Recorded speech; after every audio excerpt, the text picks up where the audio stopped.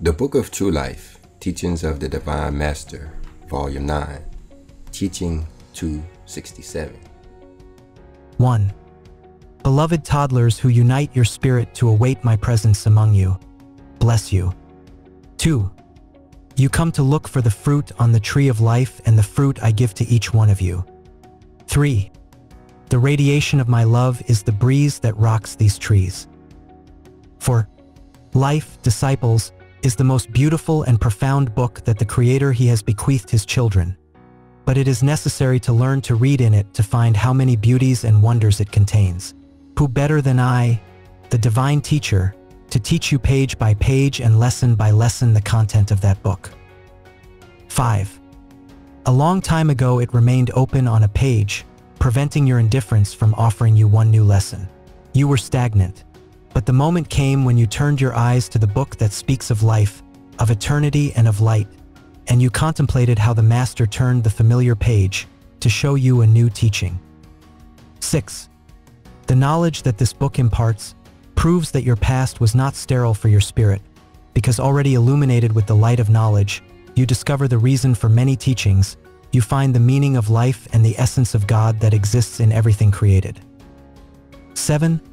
Blessed are the spirits who on their long journey have already crossed the vast deserts of trials they have passed, the crossroads of the path, and have left behind the dark forests, with their snares and dangers.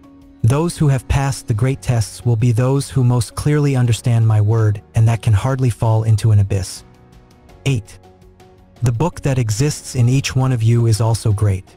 Will you understand what book I am talking about? Of what refers to your past, of all that your spirit has lived, and whose history grows day by day. When you are in my bosom, you will enjoy reviewing it and seeing how much you struggled to climb the spiritual mountain of your improvement. 9. Now you are living in a time of pain, and it is essential that you understand its meaning, because in this way you will come to understand that the action of pain on sinners is purifying. Later, everyone will know that I have destined for each of my children a garment, but that to possess it, it is necessary that you wash the glass inside and out until clean. Do you know what that garment is? I will tell you, that garment is the truth. 10.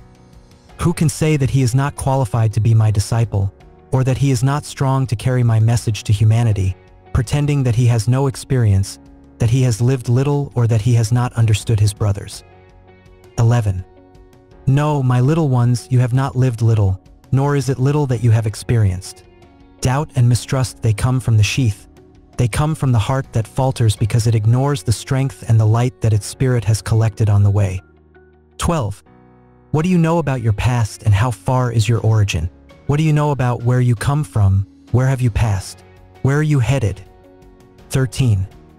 No one thinks he is small or considers himself ignorant having reached this third era, least of all you whom I have called firstborn. 14. Why do you fear the future? Are you going to waste all the experience that your spirit has accumulated in the past? Are you going to leave the sowing without reaping the harvest? No, disciples, think that no one can twist his destiny, but it does delay the hour of its triumph and increase the sorrows that already exist on the path. 15.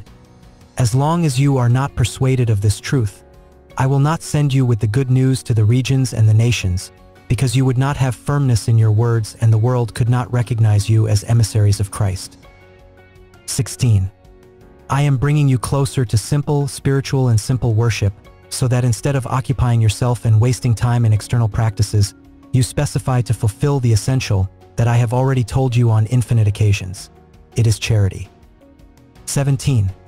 You have already passed your childhood and spiritual adolescence, and today you are at the threshold of a new age, in which you will reach the maturity that is fullness. 18. Few are those who listen to me, few are, therefore, those who know. Look at this humanity, living in the time of light and stumbling and falling as if walking in darkness. Taste his chalice, look at his wounds, feel his grief, look into his spirit, and if you have charity and love towards your brothers, you will cry in pain and feel full of pity. Then a noble and high impulse will arise from your heart that will move you to be the tireless sowers of love, balm and light. But if you keep hiding shyly of the looks of the world, do you think that your heart becomes sensitive and refined in the feeling of pity towards your fellow men? 19. Do you want to conquer spirits? Come with the balm of my word and with the anointing of your charity. 20. Do not try to prove to anyone that their beliefs or rituals are imperfect, because the result will be negative. Go to the needy, seek the origin of their pain, and console them. Then you will see how a confession sprouts from their lips sincere, telling you that you are carriers of the truth. 21. Truly I tell you that I too am closer to my children in the moments of their pain, in the moment of their bitterness. 22. The time has come for all of you to listen again to my words speaking to you clearly, because my mission is to save you, but not to cover up your mistakes. 23. It is necessary for everything to return to its original truth, and for this the fight of ideas among humanity will arise. Through the materialism that reigns in this world, men with great inspirations will emerge, and those lights will be the precursor signs of the establishment of spiritualism on earth. 24. Seers, prophets, enlightened and inspired, all will announce to humanity my presence in spirit. They will have the mission to lay the foundations for the building of the temple of the Lord, the temple formed of hearts, not stones, in whose interior burns the flame of faith. 25. That temple will be great, and from it you will contemplate the sanctuary that my omnipotence formed from the beginning, so that all my children dwell within him. 26. Today, that you contemplate so much hardness in your hearts, that you see the roots of traditions and fanaticism in your heart, it seems almost impossible for you to regenerate, transform and establish the doctrine of spirituality. However, I tell you that all beings are destined to come to me to dwell in the light and know the truth. My will could not fail to be fulfilled, and that instead of saving you, you would have to lose. Meditate on this and you will understand that your evil, which are your imperfections, although lasting, will pass. 27. Great is the trial that weighs on humanity. Your intuition tells you that the world is under my divine justice, that the pride of men has been touched by the Father, and that the force of that justice increases every day. But look how man does not give in his pride, does not confess his faults, does not repent before divine justice. Themselves they prolong the time of bitterness and drag many innocents into the abyss. How long will be this time of pain? Until men open their eyes to the truth and bow down to the only power that exists, which is me. 28. People, do you not feel happy to know why everything is happening around you and to have found the means of contributing to the salvation and peace of your brothers? 29. If you experience that happiness, you have understood my word and you will know how to perform your delicate mission. 30. From 1866 to 1950, my word, this light of the Spirit, has been vibrating over you in the same way that you see now. During that time, many understandings have developed their gifts. Men and women have been prepared. They have come to form the body of my servants, of my peasants. 31. Through the understanding of my chosen ones, my Spirit has been manifested. But could you believe that these creatures by whom has spoken the Master are fully aware of what has flowed from his lips? I tell you that although they feel that it is something infinite what has descended to their understanding, it is not possible for them to value or conceive the greatness, the transcendence of what his lips have said without knowing. 32. After 1950, that is, after my departure, this people will make my work known to humanity, but not according to human will, but my will. These spokesmen for whom I have spoken, at the moment of expressing my vibration, have not been able to understand what their mouths have poured out. Tomorrow they will be amazed to see the fulfillment of my prophecies, of all that I have through them, announced. Then those who were always fervent will embrace their mission with greater love, and those who sometimes lacked faith, they will fall sorry for having doubted for moments. Their faith will ignite, and they will be faithful to me until the end. 33. Someone in the crowd who listens to me and asks, Master, is it possible that there is someone who is your spokesperson and being your ray perched in his understanding? Doubt that you are the one who is manifesting through him? To the which I tell you, yes, there are those who have lived in doubt being my spokesman, and even at the very moment of communication, they have doubted. However, how great has been the word, the light, the truth and the consolation that those poor lips have shed transfigured at the moment of spilling inspiration. 34. Why do you think the teaching has been great when I overflowed with them? because they have been the most tormented, who on many occasions have tried harder to rise to find the best way to fulfill me, because they are the one who more clearly approach me, always seeking to make themselves worthy of the position they carry. 35. How many times your doubt comes from your humility, because they are the ones that from the moment I consecrated you for this service, they were disturbed and asked themselves, but is it possible that I, little creature, unworthy sinner, insignificant bee, have you been chosen by God for such a great mission? 36. Do you see beyond that doubt the love and fear of those my little ones? Do you understand now why there are those who doubt and why in spite of it, I spill through their conduit? 37. How many times does the spokesperson who has faith in my presence be satisfied with it and does not put the feeling to be inspired, which results in his cold or monotonous expression, as well as that which has been dominated by vanity has always been the poorest in essence and the scarcest in light. 38. My most perfect, most complete manifestation, you have obtained it through those spokesmen who in a delivery towards their master, in an ecstasy of faith, love, and humility before him, they have detached themselves from the world and from the body with the ideal of being useful, with the thought of his brothers in need of light. How few have known to prepare and receive me like this. 39. Have you not discovered on the inspired pedestal a transfiguration in the culminating moments of the lesson? Have you not had the spiritual sensation of the sparkling of divine light through those lips? Those are the hours when the largest pages of the Third Testament have been written. 40. Blessed are you who unite your spirits in times of trial. From the first to the last, all of you are being touched, so that you do not sleep or fall into temptation. 41. The time is approaching when I will give you my last lesson, and you must be prepared for that day, because I will ask you for your first harvest, and right there I will give you the seed and the teaching so that you can continue cultivating my lands. 42. While some understand the meaning of their tests and are blessing my will, others ignore why and they rebel. 43. Remember that a long time ago I was announcing these days when whirlwinds would unleash and within your people there would be chaos. 44. Very few were those who kept my word in mind and kept watch, imitating the wise virgins in my parable. The more they forgot my prophecies and allowed themselves to be surprised, making it easy for confusion to rule over them. 45.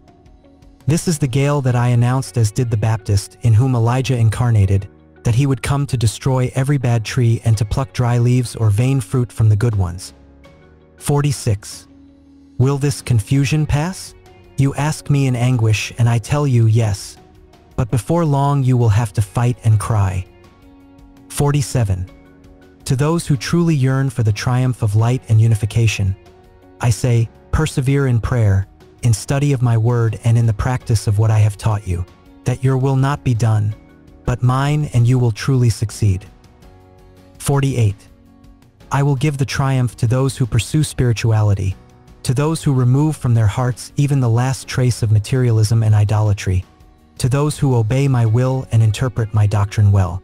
I will strengthen each other and thus, meditating and preparing, wait for the right moment to speak and say, this is the work of the Father. This is spiritualism. 49. I will manifest myself among them at the precise moments of their study and their meditations, granting them new revelations as an incentive to persevere on the path of spirituality. 50. During the time of my communication, you have carried out various missions, some of them within these enclosures and others where you have been requested. I have given each of these missions a different name, and thus there have been guides, spokesmen, faculties, and other appointments more. 51. I want that when my manifestation and that of the spiritual world cease at the end of 1950, those appointments that you have had and you come closer to each other so that no one thinks they are superior and no one feel inferior. 52. At that time you will not need those names at all. You will not be less respected or loved because you hold this mission. The essential thing is that you persevere in the truth and that your works of love deserve the gratitude of your brothers. 53. I tell all the people that the highest and most beautiful title that man possesses is that of the Son of God, although it is necessary to deserve it. That is the purpose of the law and the teachings, inspire you to know my truth so that you can become worthy children of the Divine Father who is the supreme perfection. 54. With this word, I encourage you to continue firmly on the path traced by me. 55. In this way I comfort you in these hours of trial so that you do not lose heart or let your faith extinguish. 56. Leave in me, through your prayer, that flows of suffering, concerns, desires and requests that your heart contains. 57. I know everything comes to my spirit, but I will give you according to my will and when the moment is right. 58. If I make dew fall on the flowers, how can I not send my effluvium to your spirit? 59. Here you have me in essence, revealing to you the new message. 60. I come at this time teaching spirituality, which will replace the false love that men have professed for me. 61. I am giving you the opportunity to truly love me, serving and loving you so that my example teaches you to love one another, showing that it is not necessary to give a coin to practice charity, making each other understand that the one who thinks he is poorer has an inexhaustible wealth of goods to offer to his brothers. 62. That large field where you can sow the seed of love has received the name Spiritual Countryside. In the field, I invite all of you to work so that you can see your gifts emerge as you develop them in the practice of good. 63. I have endowed you with inspiration, healing balm, intuition, spiritual strength and peace, but I have also trusted various missions among my listeners. Some have had the mission of receiving my light in their minds and transmitting it through the word. Others have had the gift of receiving the spiritual world through understanding. Others have been given to contemplate something from the beyond and something from the future through the gift of clairvoyance, that is, the spiritual gaze. 64. Some have also received the gift of analysis and still others the gift of speech. 65. Since my communication began through human understanding, I wanted you to be putting your gifts and that you were beginning your spiritual mission so that when the day of my departure arrived, you would have traveled part of the way and you were not going to feel weak to start fulfilling such a delicate mandate. 66. Some have known how to interpret the divine idea and have endeavored to bring it to fruition. But there are also, and these are, for the most part, those who have mistaken the meaning of this work. 67. These are the errors that I come to claim against this people, because I do not want humanity to come to make fun of, who for so long have been teaching my doctrine. 68. Why materialize by detailing each of the mistakes that have been made and are made in your practices? Your consciousness and the advice of the spiritual world will suffice so that you do not lack corrections and teachings. 69. I tell you that those who love my work most disinterestedly will be the ones who sooner leave their material practices and those who most easily correct their mistakes, because they have always been eager for spiritual improvement, and it will not mean for them no sacrifice suppressing their habitual practices, knowing that they will take a step forward. On the other hand, he who has sought through forms, practices and rites to create a personality within my work, a means of life or flattery for his vanity, he will have to fight a lot with himself to be able to renounce what it means to him, the spiritual work, without being it, because in my work you only have to accept the pure, the elevated, the perfect, plus everything that it keeps impurity, materiality, and falsehood, that is human work. 70. When will you understand the essence and purpose of this work? How long will you understand that for being mine and for having been entrusted to you, should you respect it as it is without adding anything of your own? 71. O beloved people, I have brought you out of the scum into the light, but there are many who insist on living in darkness. They will have to be surprised by the evidence already looming in the distance. 72. As Father and as Teacher I have fulfilled among you, it is up to the people to pray, meditate and practice according to my will. My peace be with you.